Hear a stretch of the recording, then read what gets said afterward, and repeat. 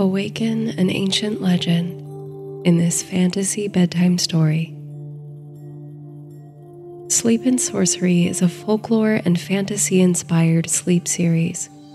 My name is Laurel, and I'll be your guide on tonight's fantastical journey. Sleep Sorcery is one part bedtime story, one part guided meditation, and one part dreamy adventure. Listen to my voice for as long as you like, and whenever you're ready, feel free to let go of the story and make your way into sleep. This story contains a built-in body scan toward the end for relaxation and grounding.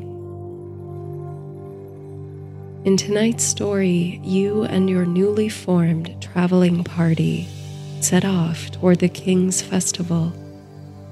But the road to the capital is winding, and on your way, you're tempted by side quests.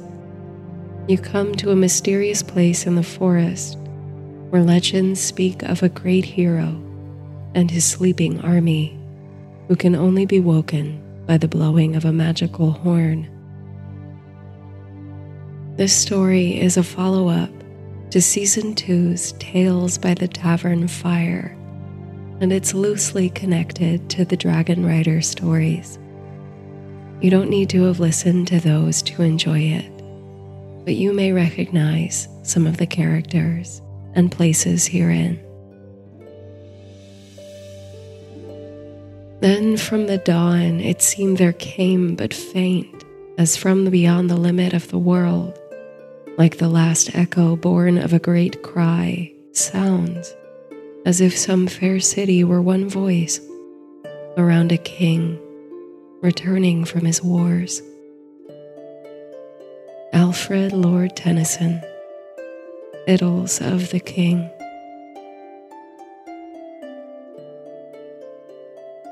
In the shy light of morning, you descend the steps of the inn to meet your new companions. Only a night, the deep and heavy slumber of a weary traveler, has passed since last you looked upon them by the light of the tavern fire. Yet it feels like ages have elapsed. Down in the tavern, where only hours ago you rushed in out of the storm, where you shared stories round the fire with relative strangers, the innkeeper, Hal, is sweeping the floors. He looks up to see you, his ruddy face breaking into a smile. He'd happily rustle up something to break your fast, if you'd like. His wife, Mary, is the cook, and she's always got a good hunk of rye or wheel of cheese lying around. You thank him sincerely for the hospitality, but has he seen the folks with whom you were conversing yesterday evening? You're meant to meet them any minute now. Of course, he says. The fine-dressed lady and the three from the Green Forest already came down and took as much food as they could hold in their packs. They did. He laughs heartily. They haven't gone, have they? You ask, crestfallen. Oh, no, Hal replies. Just gone to look around the town, they said. I promised I'd send you on your way as soon as I saw you. You sigh with relief. You didn't think you'd overslept so much. Graciously accepting another pack full of bread from Hal, you hoist your traveling bag over a shoulder and depart the inn. You give it a backward glance as you go, cherishing the memories you made within its cozy, firelit embrace. Shelter it was in a storm. Now you go forth into a sunny day to find your new friends. The inn sits at the crossing of the three great roads, and a little village has sprung up in the cradle of the convergence. You stroll down the main corridor through the tiny shops and trades. though the feel and climate of this region are very different from your home in the southernmost tip of the kingdom, you find that the village doesn't diverge much from the ones you know. Like every small town and large city in the south, it has a blacksmith, a general store, and various market stalls for hawkers of different wares. In the near distance, toward the foothills of the western mountain range, which forms a steady ridge across the horizon, you can see a smattering of residences. You wind through the sleepy marketplace, where merchants are just beginning to set up for the day. If you had nowhere to be, no obligations, and no companions waiting for you, you'd feel quite at home here. You'd find an empty stall and barter for the space to set up shop and sell your products. Your bag is packed full of bolts of richly dyed fabrics, wool and silk imbued with the finest green and gold pigments imaginable, made from special dyes only found in the South. You might make a pretty penny hawking them here, but you do have people waiting for you. And besides, you're saving the bolts to sell at the king's magnificent festival, where they're sure to catch the eye of the nobles at court. You find some of your party in the village square. The trio of half-elves, Brightbuckle, Whistle, and Thorn, are gathered conversing by the fountain. They wave you over when they see you. Each wears a bow and quiver of arrows over their shoulder. Only now, by the light of day, do you notice the heraldic insignia on each of their garments. A white tree with half its branches in bloom, as if at the height of summer, and the other half bare, as in the coldest months of winter. You'll have to ask them sooner or later about the meaning of this symbol and whether it indicates their belonging to some order or other. But for now, only one question rises to your lips regarding the whereabouts of the final member of your traveling party. Gone to acquire some more appropriate travel threads, says Brightbuckle, the most outgoing of the half-elves, with a chuckle. Marana, the lady in question, whose noble attire raised more than a few eyebrows at last night's gathering in the inn, is wise to exchange her fine silks for something less conspicuous. At least now, she won't be traveling alone. Well, you suppose, if there's time to kill, you might dip into one of the shops lining the village square. The half-elves promise to come find you when Marana returns, so you can at last embark on your journey down the King's Road. There's one establishment in particular that's caught your eye. A painted sign hangs outside the door, swaying slightly in the breeze. Depicted upon it is the skull of a deer. It's hard to explain, but you feel you must go inside. The moment you swing the door open, even before you can cross the threshold, you are overcome with the smell of incense. Clouds of smoke rise to meet you, obscuring your vision, so that it's almost as if you step into a thickening void. When the smoke clears enough for you to see, you take in shelves and shelves of esoteric objects and arcane items, instruments the likes of which you've never seen, stones and crystals precisely arranged, talismans and amulets.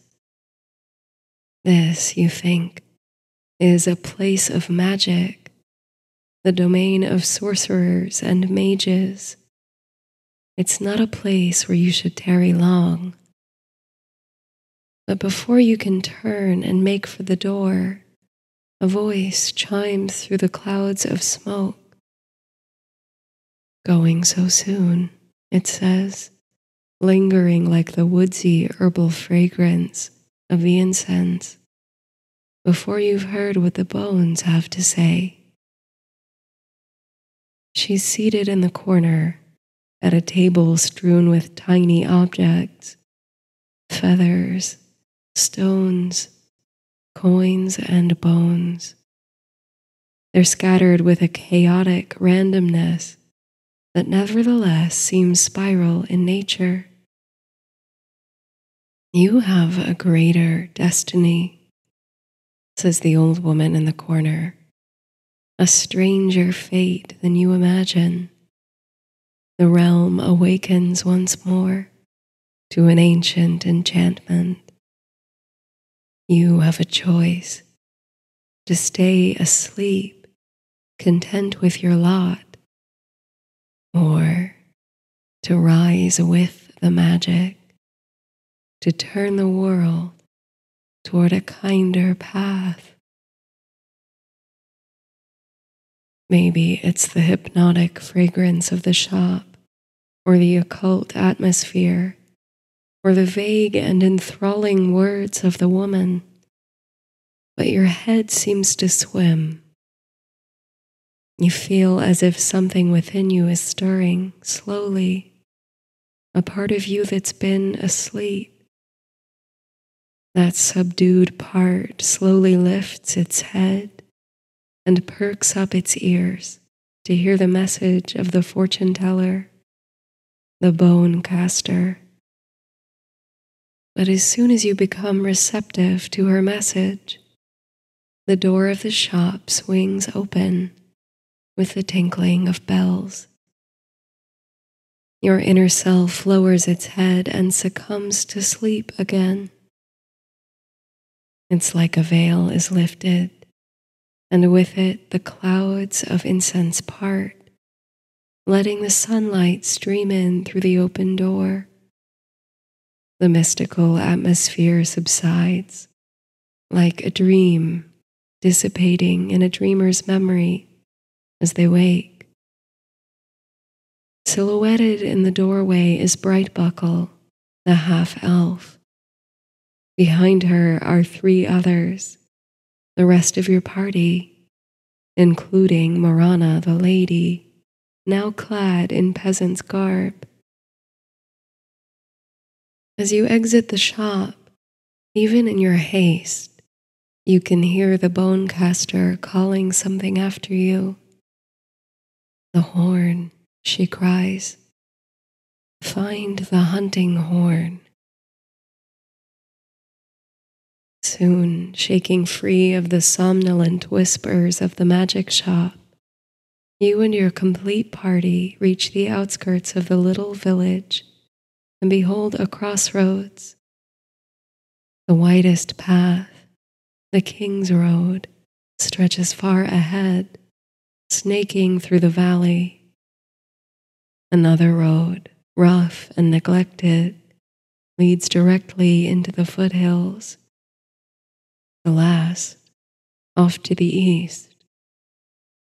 You and your party regard each other, so lately strangers, now bonded companions. Onward you travel, down the King's Road, toward the festival, toward whatever may lie on the path.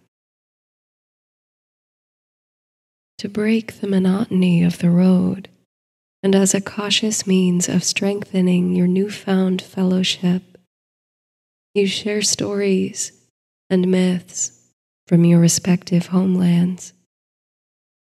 That such disparate places and cultures should exist within the boundaries of one realm, united under one throne, may not surprise you.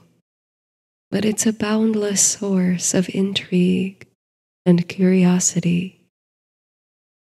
The half-elves hail from the forested regions of the north, their hamlet hidden so deep amid the labyrinth of trees that they rarely meet outsiders. They like it that way for the most part. Secrecy is key to their safety. But such isolation means they're unaccustomed to open spaces, crossroads, oceans and mountains. Their myths and legends are all of forest gods and creatures. The only regular contact they have with the rest of the world is a tenuous relationship with one of the king regent's dukes, who sends frequent emissaries into their midst to collect tribute. Where you come from, a port city on the edge of the great sea, there are local legends of aquatic spirits and ocean gods. But the constant flow of goods and people into the port from all over the known world creates a wonderful exchange of lore and history. Morana, who was known in her home village as a healer and wise woman, is a fascinating storehouse of natural wisdom. She knows the names of all the flowers, plants, and trees along the road. It seems each has a legend connected with it, a deep symbolic significance, and a number of mystical properties. Morana points out a wild-growing vine that winds its way around the trunk of a tree.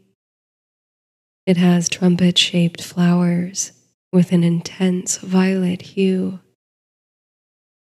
It's sacred to the moon goddess, she explains, and the flowers can be made into a tea to induce peaceful slumber.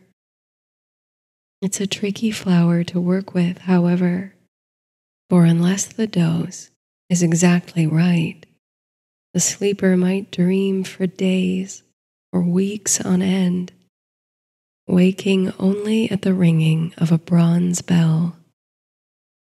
That's why I always keep a bell on hand, she continues, though I'm skilled enough to avoid the ill side effects in the first place. You learn much, even through idle chatter from your new friends. With all the vast cultural differences between you, there are also deep similarities in the stories you tell. Your gods and heroes have different names, but they are honored at similar times of the year, and their tales ring with echoing themes. With each story, you can feel the distance between your faraway homes shrink just a bit as you come closer together. As the road winds through stranger and stranger country, you are grateful for their presence, for the strength that comes in numbers, for the joy that sings through the bonds of friendship, and for the genuine concern each of you has for the next. In this wide world, you think, there's no need to walk alone. You hope to come to another town by nightfall, but the longer you walk, the more remote the road becomes. It's surprising. You'd assumed that as you drew nearer the capital, you'd find more densely populated areas. Instead, as a purple dusk falls over the land, the road twists into a wooded region. You and the lady Morana are reasonably hesitant to enter the woods just as darkness falls. you've both had your own strange encounters in the forest by night. You suggest setting up camp for the night. You've supplies between you to make a comfortable place, and you can take turns on the night watch. But the half-elves, Brightbuckle, Whistle, and Thorn, bravely trudge ahead. They can see exceedingly well in the dark and are well acquainted with any dangers you might encounter in the forest. They are equipped with elegant new bows with which to defend you. And besides, you'll have better protection if you camp amid the trees than by the side of the open road, they insist.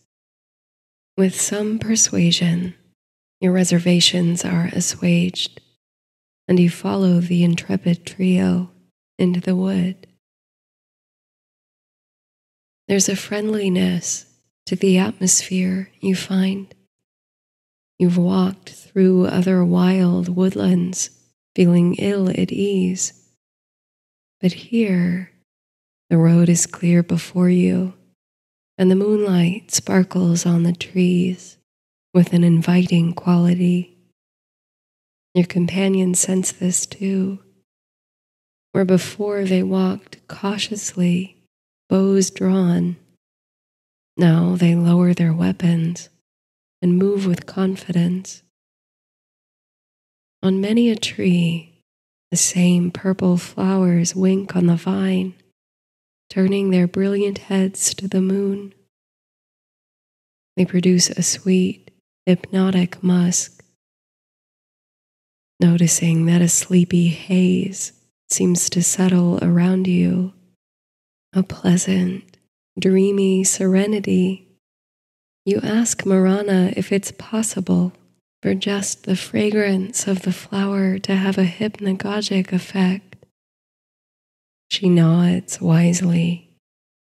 Especially under the light of the moon, the perfume of such a high volume of the flowers can certainly make one drowsy, though it won't put you entirely to sleep. She feels it too, as it happens. So do Brightbuckle and company. Across the faces of all your party are mild expressions of tranquil bliss. You begin to think it might be time to make camp. But it's just as you're seeking out a suitable clearing in the trees, with space to build a fire and spread out bedrolls, that you stumble upon a most unexpected sight. A garden. Lush and overgrown, yes, but with such impeccable grace and beauty by the light of the moon that it's impossible to think it merely an untended explosion of flowers and herbs in the deep forest. Your eyes follow its winding cascades of pink and yellow flowers, speckled here and there with twitching green moths, to its end, where, almost enclosed by hedges and camouflaged with climbing ivy, there is a small, twinkling cottage. Amber light flickers through the windows. A fire is lit within. You and your companions move in closer to one another, unsure how to proceed. It's an eerie thing to chance upon, and you can sense the same in your comrades. You feel a sense of utter calm. Perhaps it's the presence of such natural beauty flourishing under the moon, or some other enchantment that lulls you into feeling absolutely at ease. It's funny, says Brightbuckle, but I seem to know this place. It's like, well, doesn't it feel like being at home? I was going to say the same, Morana replies. And I, you add. Perhaps the steward of this friendly place might spare a cup of wine or offer shelter for the night to a band of weary travelers. It's now that you can perceive something moving above the hedges, the bouncing tip of a pointed hat, jolly in its motion. Someone is out among the rows, it seems, perhaps pruning the hedges or enjoying a stroll through their garden by the light of the moon. There's a tune, too, above the hum of insects, the sound of someone softly singing as they work, as you and your company cautiously start down the garden path. The owner of the hat emerges into your line of sight. Two bright, sparkling eyes and an infectious grin shine behind a long gray beard. A more ancient person you're not sure you've ever seen. With such joy beams from his presence that you feel light, childish at heart. Who goes there? Comes a low and musical voice. Begging your pardon, sir, you venture, stepping out ahead of your friends. We are travelers from distant lands, meaning you no injury or ambush. We stumbled by chance into your garden and wonder if you might have space at your table for us. The bushy eyebrows raise, a look of whimsy and interest in the bright eyes. It's now as you draw closer to the tall, wizened gardener that you recognize the two pointed ears that protrude from beneath his cap. This might be, you think, a true elf, though you've never seen one before, and you'd thought they were long gone from these shores, their bloodline only preserved in the masses of half-elves, like your friends. What tales survive of the true elves sing of their virtue and generosity. It was when they began to migrate to distant shores that the realm's troubles first began. The gardener's expression softens now into a pleasing smile.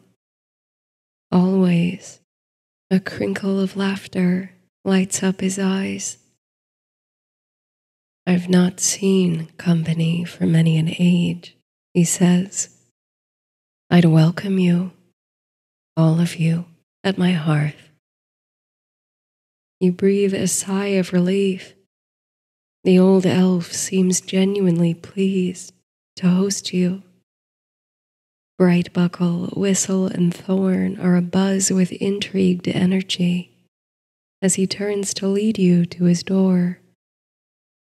They've seen it too. He's a true elf. Beyond the hedges and the moon-facing flowers are the ivy-covered stone walls. You follow the gardener inside, revealing a warm and inviting cottage. You're reminded, strangely, of the magic shop in the village square, but it's like you're looking in a kind of reverse mirror, where the shop had a mysterious occult energy.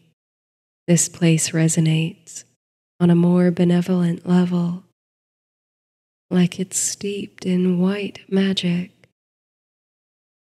You can't quite explain it, but in the Lady Morana's eyes, you find a confirmation of your feelings. She seems quite at home here, in the hermitage hung with dried, sweet-smelling herbs and garlands of flowers. The ancient elf brings you steaming mugs of tea to drink. His supper table is large enough to fit you all comfortably, though you wonder at such a thing in a solitary creature's house. Morana inquires as to your kind host's name. The question seems to bring him delight, as if he hasn't had to answer it in many years, as if saying it for the first time, or conjuring it from the vasty depths of his memory, he utters the name Lear. Over a nourishing meal, your host asks you for news of the world beyond the wood. You inform him that you're en route to a festival in the capital city, where rumor has it the king regent plans to crown his son before the public. There are whispers throughout the kingdom of the lost heir to the old king's throne, who must be coming of age, though no one can agree on where the youth might be, or whether they're even still alive. Lear nods and furrows his brow here and there as you speak, but these matters of kings and queens and disputes for the throne seem to him mere trifles.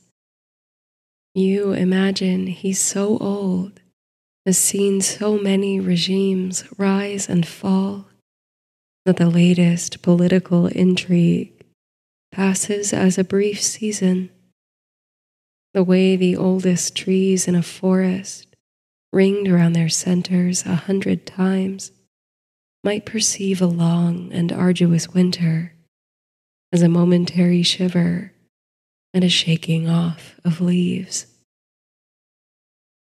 The king regent, he says pensively, leaning back in his chair. Is he a good ruler? You look around to your companions. You're not quite sure how to answer such a question.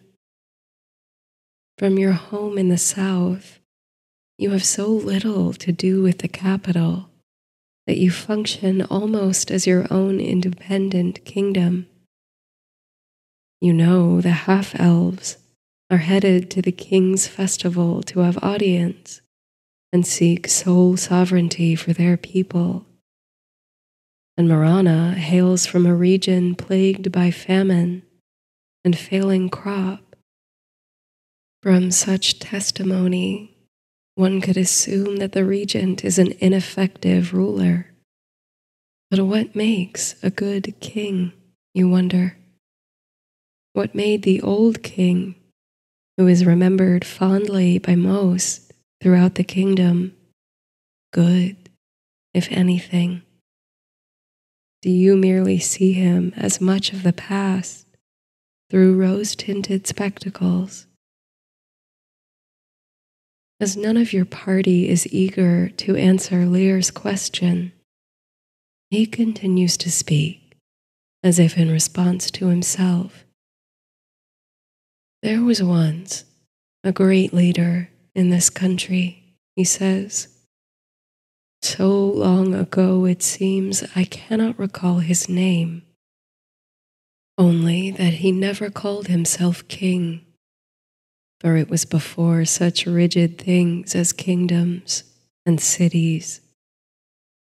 He was a mighty warrior. I may not look it, but I too was strong and energetic once, and I fought loyally at his side. But he was also wise and truly kind. His people loved him, and even those who rose once against his rule were welcomed in defeat to join his brotherhood. Dwarves, elves, and men all united under his banner and hearkened to the call of his hunting horn.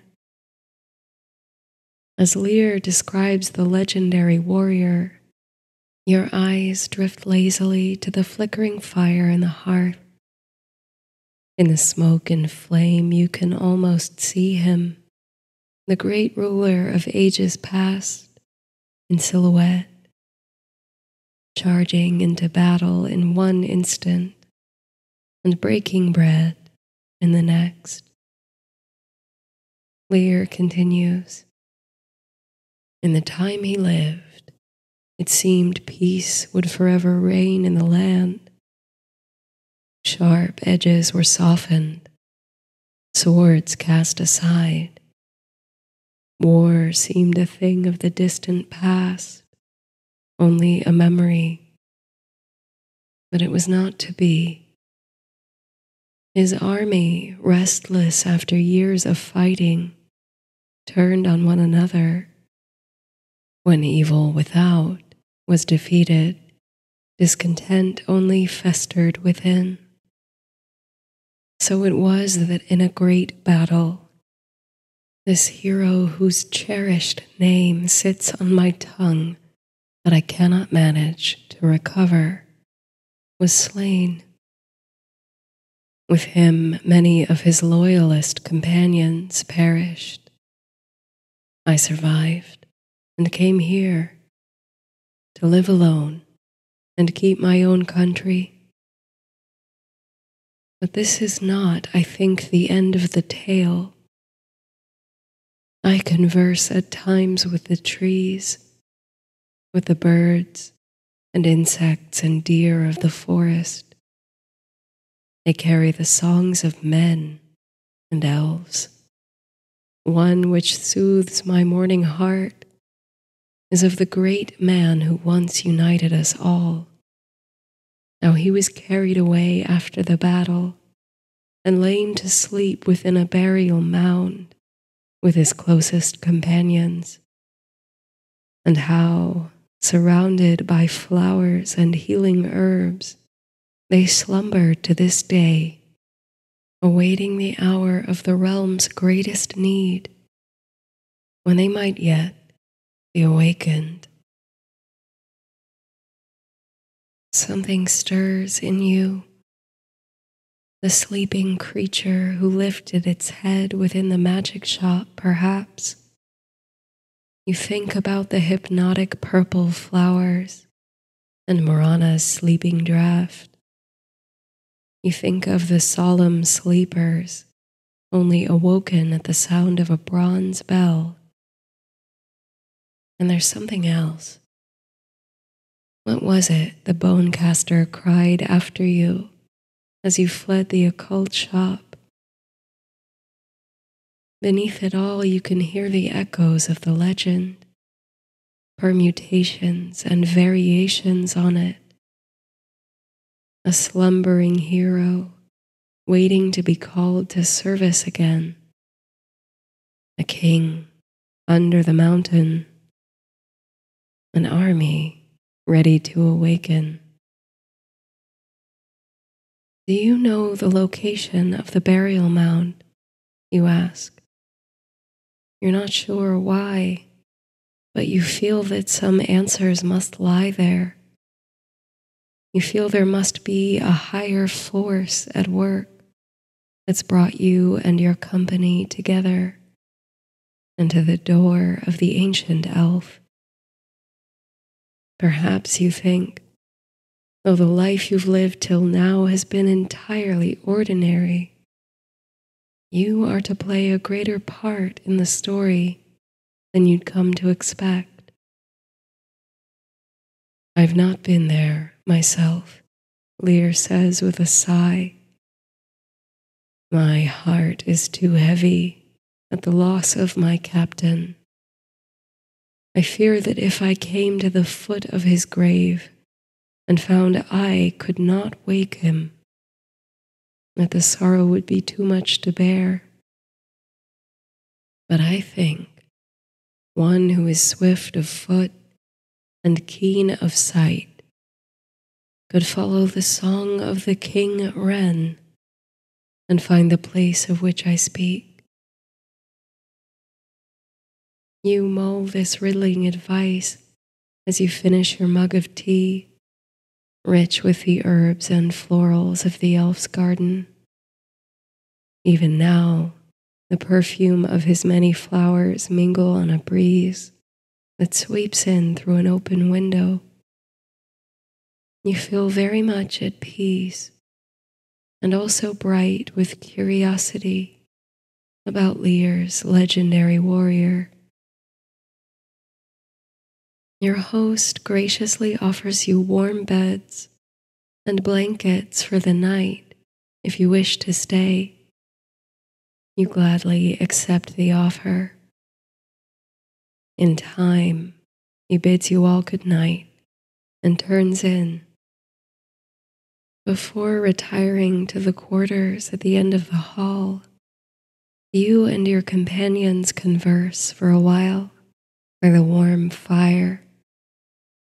How much has changed since first you met only yesterday evening, and yet how much is the same. Still you gather in the presence of keen hospitality before the flickering flames of a hearth fire, sharing stories of the old myth and magic of the realm.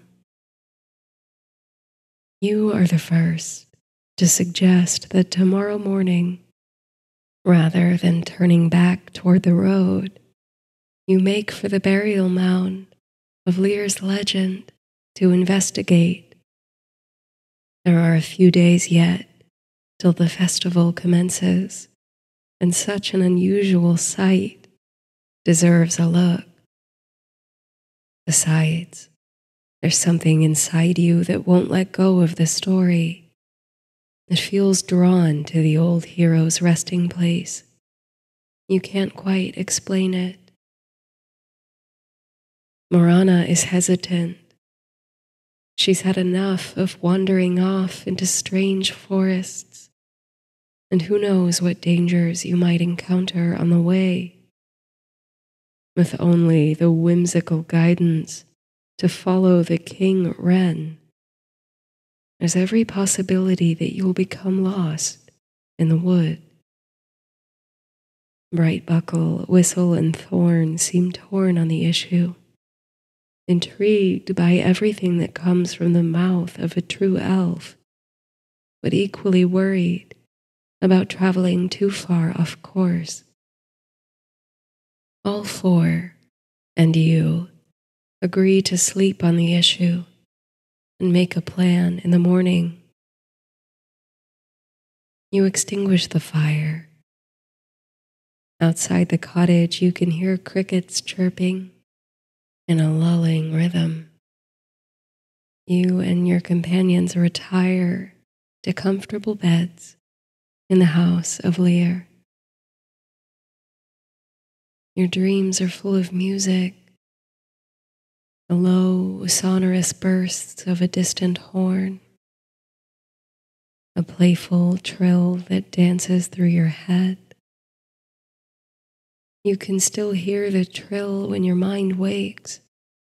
With your eyes still closed, you roll over, hoping to bury your face in the pillow and sneak in a few more minutes of the cozy sleep you've enjoyed. But soon the trilling sound is joined by the plink of water and rustle of leaves, a whole symphony of forest noises waking with the sun. The sound is so present, so immediate, that you wonder if the outdoors has migrated inside the small cottage. You begin to lose hope of slipping back into a dream state. Your stiff muscles call for stretching, and the bed seems suddenly less comfortable than you remember. Finally, with a yawn, you blink open your eyes. You find yourself at once locked in gaze with a tiny, inquisitive bird. Now you realize with his call that this little creature is the source of the trill that cascaded through your dreams. He perches on a gnarled root beside you, bobbing his tail up and down. A root. It's only at this moment that you perceive how your surroundings have transformed. You don't lie in a bed at all, but on the mossy forest floor, dappled with sunlight. You blink in the brightness and look around to see your companions, each also stirring and waking now to find their beds and chambers vanished. Your bags and bows and possessions are nearby, untouched. But there is no sign that you can see of the charming cottage or of the ancient elf's garden. Have you all happened to rise in the night and wander out into the woods together? Or is something more mysterious afoot? You sit up and massage the small of your back, which must have been crunched against a knotted root or some other hard protrusion of the forest floor. But as you look to inspect what's caused the discomfort, you find a curious, man-made object in the spot where you slumbered. You pick it up gingerly and turn it over in your hands. It's made of iron or bronze and has a significant weight in your hands. It's smooth and curved, adorned with spirals, with a narrow end and a mouth that opens like the tubular flowers that make the sleeping draught. It's a horn, a hunting horn. Your friends, bleary-eyed and dizzy with confusion, gather round to get a closer look at the artifact. The little bird chatters on a nearby bush. The feathers on his head are golden yellow, contrasting with the muddy brown of his back and belly, making it look like he's wearing a crown. The king wren. Within a short time, you and your party are off in pursuit of the little bird. He's easy to follow, however, and seems in tune with your quest. Hesitations cast off, you move through the forest swiftly, and every league or so, the wren stops to perch on a branch and wait for you to catch up. The horn is tied at your waist and feels quite natural there. Each of you is now convinced that your encounter with Lear was of a magical nature, that he appeared on the path to send you on a vital adventure, one that binds your shared destiny. How tight the bonds of fellowship have been bound between you all in such a short time.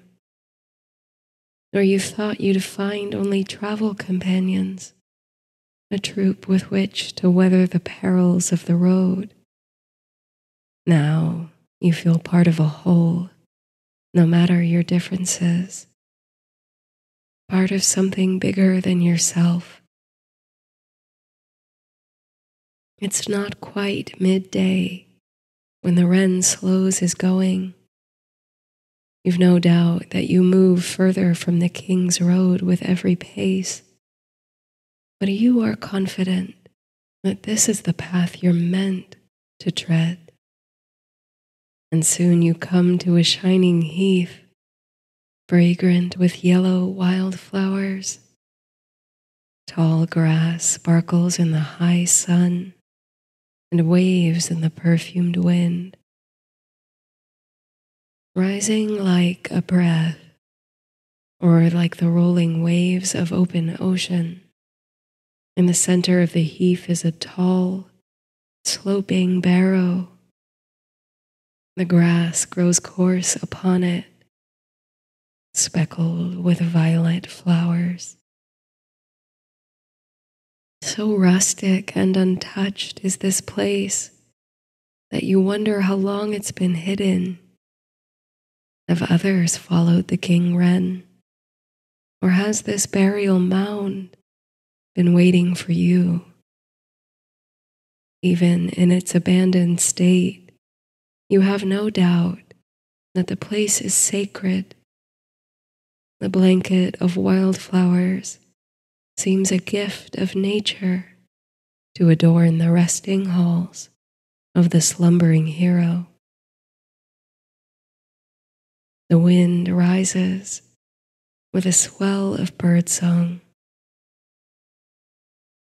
It's strange, says the Lady Marana, but once more I feel I know this place. So do I, says Brightbuckle. Whistle and Thorn agree. And I, you echo. Somehow it feels like this is where my journey has always been leading. The question is, what will you do now? Will you wake the sleeping hero and his companions? Is this the time set forth, the hour of the realm's greatest need? You can feel the bronze hunting horn at your hip, heavy and familiar, like a missing piece. Just as the wise woman's bell can wake the drinkers of the sleeping potion, you know this horn is how you wake the heroes of ages past. You lift it to your lips, feeling the irresistible urge to sound the horn to the hollow hills. But first you look to your friends, to Thorn and Whistle and Brightbuckle and Marana. Each has a look in their eye like fire ablaze. Curiosity, courage, and commitment in one expression. You draw in a deep and rapturous breath, hold the horn to your lips, and blow. The sound of the horn is like the groaning of an ancient tree, the rushing of water through a river, and a long trapped sigh. It travels on a spiral of wind and wakes the leaves of the trees to shiver. You can feel it in your chest and in the hairs that rise on the back of your neck. The birds and woodland creatures hush their sounds, and all stand still, turning its attention to the heath and the barrow. In the brief but unending moment between the blast of the bugle and what comes next, you think it must not have worked, that you've been on a fool's quest, straying so far from the king's road into the echoes of forgotten mysteries. But then it comes, like a tremor in the ground, like a chorus of light and shadow. You feel it in the soles of your feet, where they meet the grass and earth. A feeling of connection with the land, of safety and nourishment. A sensation of warmth and light begins to travel up through your body, as if you're a vessel, a chalice into which a tingling energy is being poured. You feel the warmth and light in your ankles, in your lower legs, your knees, which soften and relax into the sensation. Your upper legs, warm, white light traveling smoothly to relax your hips and pelvis, filling up the belly, softening the lower back. The sensation of warmth and light moves into your waist, your chest, and upper back, softens your shoulders, your upper arms, elbows, forearms and wrists, the palms of your hands, the backs of your hands. You feel the light and warmth trickle into your fingers and shine through your fingertips. The sensation travels up into your neck and the base of your head, into the jaw, relaxing the muscles of the face. Warmth and light filling you up to the crown of your head, tingling in your scalp, till you feel entirely soft and light, like your whole body is made of light. Still, you feel connected to the solid ground, tethered to and cherished by the material world. You breathe deeply into this sensation, feeling the light of your body glow brighter with each inhale and dim subtly with each exhale. For a few breaths, all you can see is this brightening and dimming of your own light. You feel very much at rest, at ease, and tranquil. But you also feel more aware, awakened to something, like the creature within who slumbered so peacefully for so long has at last come into full and acute awareness.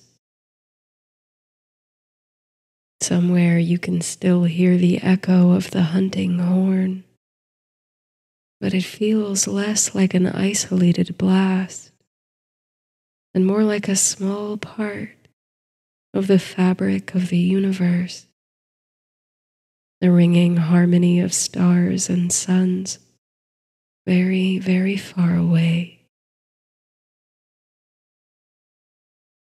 In time, your eyes see past the curtain of light, or perhaps the light of your body diminishes, softening back into the scene. The grassy heath and sloping barrow come once more into focus. With slow, soft gesture, you turn to behold your companions. They're still here, still beside you, and yet they look changed. Are they taller, wiser, older? You cannot say, but there is no doubt that they are different, as are you. No one else stands in the meadow No shades rise from the burial mound. No army visibly awakens to the call of the hunting horn. But the king wren calls to break the ineffable silence, and with his song comes the flood of 1,000 memories, tales of a time forgotten, of heroes and sorcerers and dragons and war. In your heart swells the strength and courage of a warrior, the pride and passion of a leader, and the quiet kindness of a friend. A hero long asleep, awaiting the hour of greatest need, wakens within you.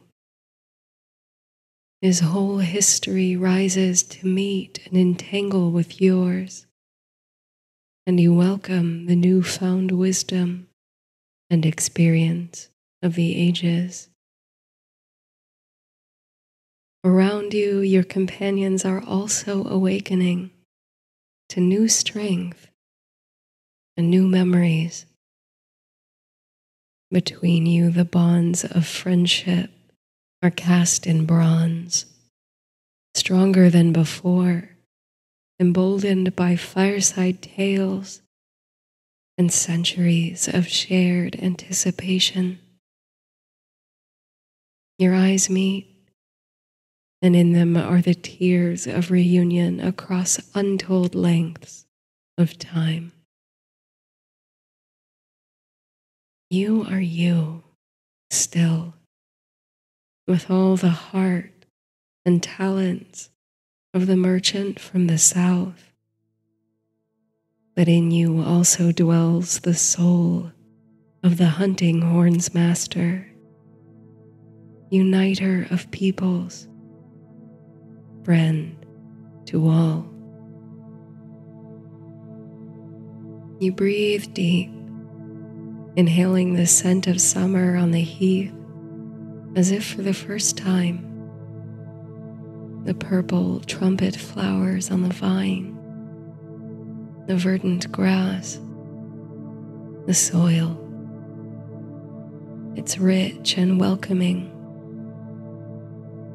You lift your gaze to the skies, half expecting to see dragons on wing. You breathe out, rolling your shoulders and releasing your mind and body from many hundreds of years of sleep.